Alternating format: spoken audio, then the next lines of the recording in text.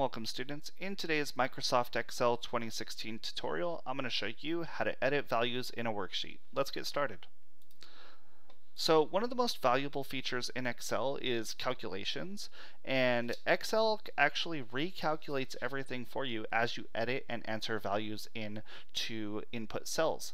And so this spreadsheet here I created, and it has the item in column A, the quantity sold in column B, the retail price in column C, the total sales in column D, and the percent of total sales in column E.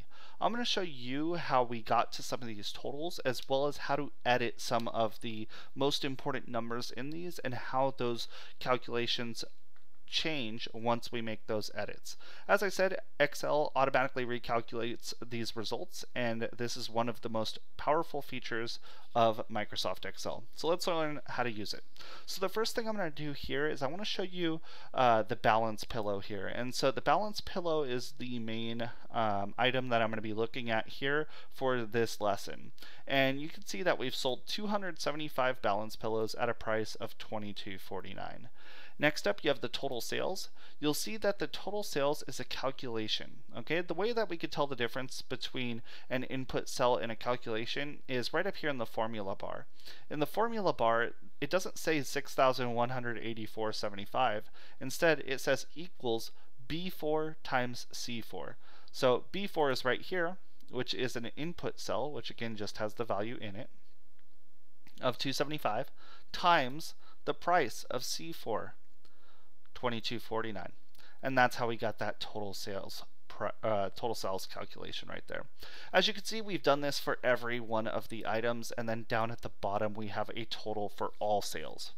Alright, so the first thing I want to show you how to do is to completely change a number in Excel. Let's say that we got this number wrong, or we sold more pillows than we were expecting, okay? And so we have 275 here, and we just got an order for 75 more pillows, and so now our total is 350.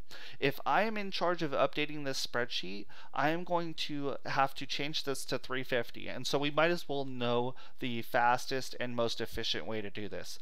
275 change to 350, the easiest way is to click on this cell to make the active cell and then immediately type 350. Okay, you don't have to double click within the cell, you don't have to edit the individual values, all of that is just extra work. You don't have to go up to the formula bar up here and change it that way. No, none of that is necessary. You just immediately type in 350.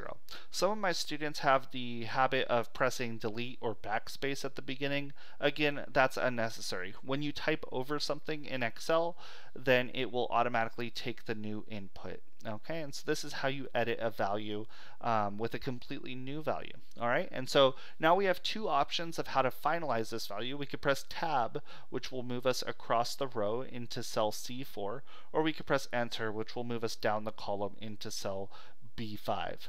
Well, since I'm going to edit the retail price next, I'm going to go ahead and press Tab, but before I do, I want you to notice I've typed in 350 here. The total sales still show 6,184, and the total sales for all products still shows 130,739. When I press Tab, those numbers will auto recalculate. Check it out. I press Tab, that's now 7,871, and this is now 132,000 and some change. Alright, so that is how you completely change a value. Now that's not always going to be the case for you. Sometimes you will want to change just individual numbers or letters in Excel. If that's the case, then we're going to have a different method on how to edit that value. So this is $22.49 right now. Let's say that we raise the price by 50 cents on the balance pillow. And so this is actually an old price here. We now need it to list $22.99. The best way to do that is actually by using the double click method. And the double click method is useful because it will not replace completely what you have listed here. Sure, it wouldn't be a big deal to just retype in $22.99. You could do that. But if the values get very, very long and you just need to change one number or a part of a word or add in a letter, something like that, then it is best to use the double click method. So I'm going to double click right between the 4 and the 9 right here and watch what happens. 1, 2, okay. And so I tried to double click between the 4 and the 9 and defaulted me over. But anyway, it defaulted me to right there. I could now click within any of the areas to select the cell that, or the part of the cell that I'm interested in. You could also press, I think, yes, you could press the left and right arrow, and the left and right arrows on your keyboard will actually move you between the different characters within this. And so we want this to be 2249. So there are two keys on your keyboard that will allow you to delete. And so there's two of them. You have backspace, which deletes to the left, which will delete the 4, as you can see. And then you have delete, which will delete to the right, which will delete the 9, as you can see. Now, obviously, I didn't need to delete the 9, but just so you know. And so you'll replace that with $22.99 because that's our new price. And then if you press tab or enter, you'll notice that the new price of the total sales and total sales for all products will also be updated. I press tab and it brought it up to 8,000. Okay, so that 50-cent increase, you can see the difference on what that did to the price.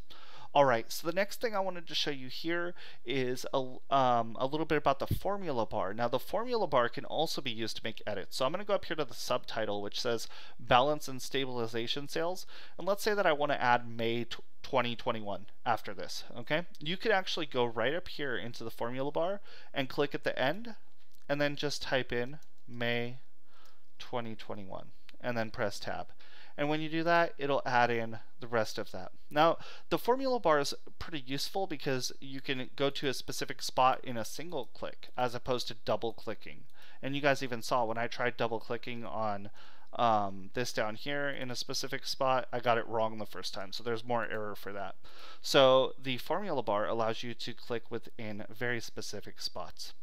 And finally, the last thing I wanted to show you is a little bit of a Microsoft Word trick, but you can use it in Excel as well.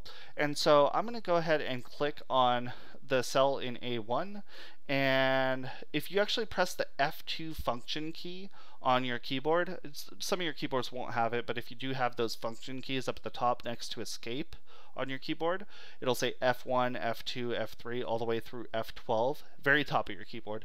If you press F2, then it'll put you into the cell, which is kind of cool.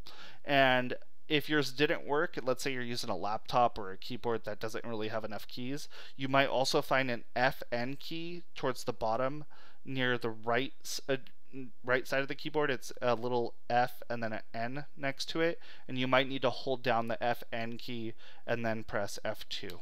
Okay, so a little bit different for different keyboards. I can't obviously tell you that it's going to work on yours. It depends on the keyboard. But anyway, so that will automatically put you into the cell. Now, here's a little trick from Microsoft Word. You could press home. It'll take you to the beginning of the cell. And you can press end, END. It'll take you to the end of the cell.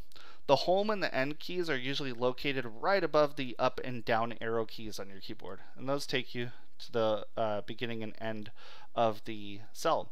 Now, another little trick from Excel is you can click within any of the area on the cell, and it will put the insertion point there.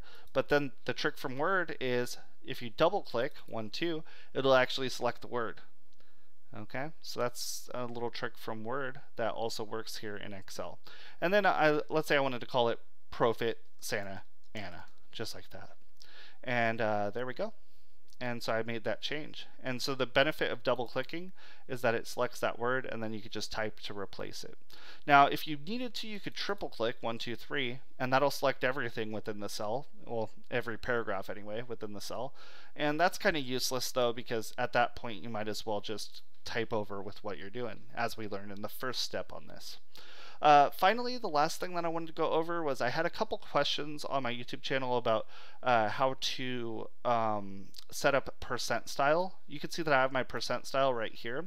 In general, Excel does not have percent style set by default. You actually need to tell Excel in the number group to set this as percent style. So the way that we do that is in the Home tab, number group, and yours will probably say general by default, but to make percentages in Excel, you go Home tab, number group, you hit the drop down arrow, and then you would choose percentage right there. and that will set it as a percentage with 2 decimals as default.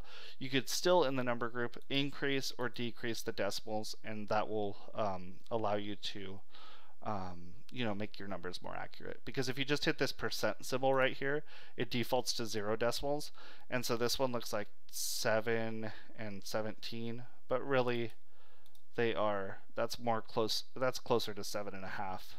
17 was close, but yeah, obviously the longer the decimal, the more accurate that number is going to look to your eye. So anyway, I hope that everyone has enjoyed this lesson on entering and editing values in Excel. If you have enjoyed it, please give it a thumbs up and consider subscribing to the channel. I have playlists on Microsoft Word, Excel, Access, PowerPoint, Outlook, and I guess anything else. Maybe a couple on OneNote. I also have videos on Microsoft Windows 10 and computer fundamentals tutorials. So if you want to check out any of those, they're all on my channel on the playlist section. So thank you for watching and have a great rest of your day.